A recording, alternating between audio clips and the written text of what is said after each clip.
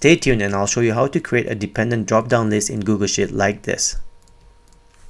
Let's start off by creating a drop-down for country. Go data validation, add rules, turn change to from range, click on range selector, select A14 and A15, get rid of 15 from A15. This means that every row after A14, then click OK, done, and close this. Now you can see you have US and India. Next, you're gonna do the state. Use this formula.